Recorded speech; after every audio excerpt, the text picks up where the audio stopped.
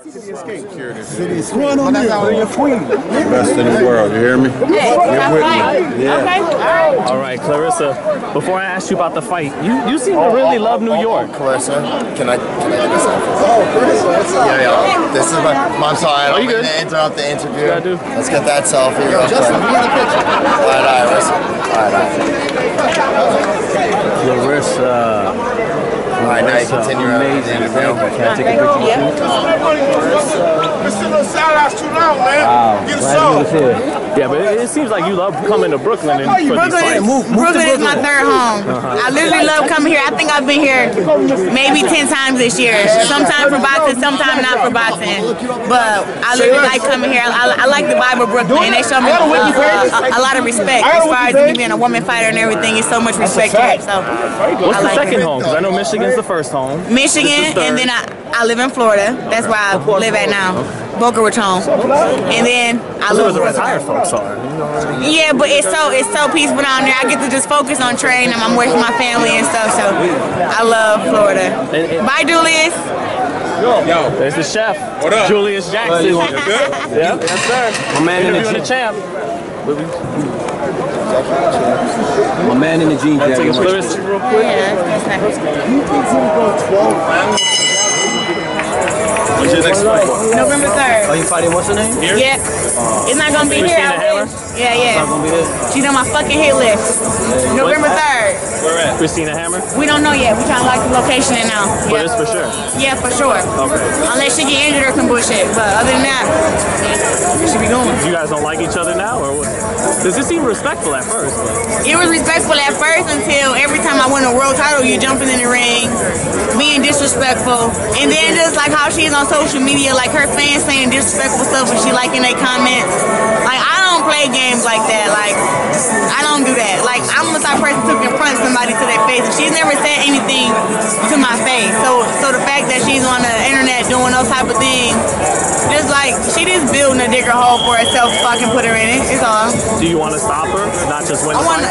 I definitely want to perform at a very high level against Hammer, and I want to knock her out. Yep. And before I ask you about Porter and Garcia, I want to talk about female boxing, because I see you on social media about the wage gap. Yeah. That's something that you've been talking about with other female fighters.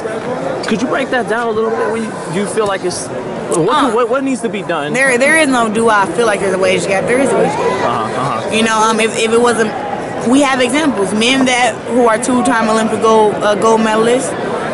Let's say Lomachenko, Rigondeaux. Is it just us? Well, just as far as in the men, you know, they're making millions of dollars fighting world champions. I'm fighting world champions, and I'm making 75K, 100K, 150K, and it's like, you know, it's still so much that has to be done. You know what I mean? And I'm fighting world champions and knocking them out. You know what I mean? Like, I knocked out the first girl when I won my first world title. Nikki Alice, she was 16-0 and 9 knockouts. I was only 3-0. That was my fourth fight. You know, I'm putting myself at a huge risk. And then I'm also going down in weight to fight these girls. Like, I just fought against Hannah Gabriels at about 160 for the IBF and the WBO. And then, you know, then I'm about to fight Hammer up at 160, and we're going to unify.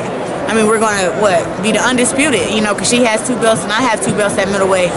And it's like, when you have 2 champions of that caliber fighting each other, that's like Triple G versus Canelo. You know, where's the you know, pay? So. Well, don't take my head off. I'm just going to tell you what they would say on the comment, you know, people that watch it. They would say it's economics. Whatever the fight draws is what you make. But do you feel like that's a symptom? Like, that's a symptom of people not giving the love to women's fighting that they deserve, so the numbers would be there? Or what do you think? They're gonna say so many different reasons. They try to say that women's boxing have mismatches. They try to say that everybody isn't a Claressa Shields and not an A+ fighter. And my response to that is, neither are the men. All the fighters are not Errol Spence or Keith Thurman or Triple G or Canelo. You got some fighters that be on TV and you be looking at the TV like, what the hell is this?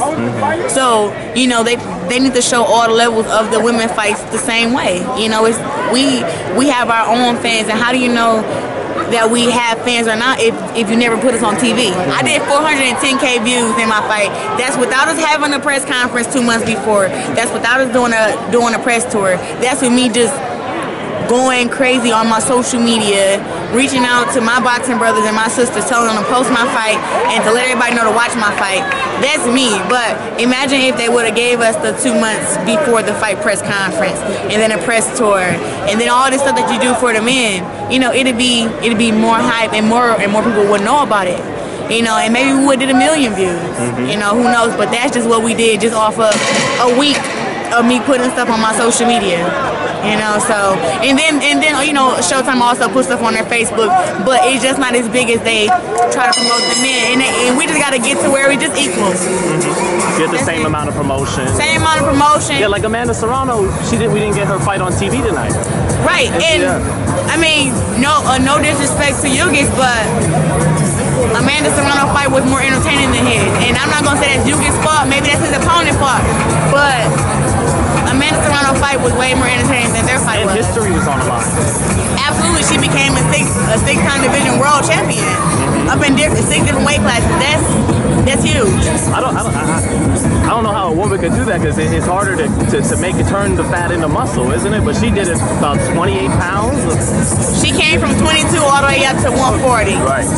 And the girl she fought was a real tough girl because she wasn't going anywhere. She tried to lay all 150 pounds on Amanda. So I think Amanda handled herself well. She made the right adjustment.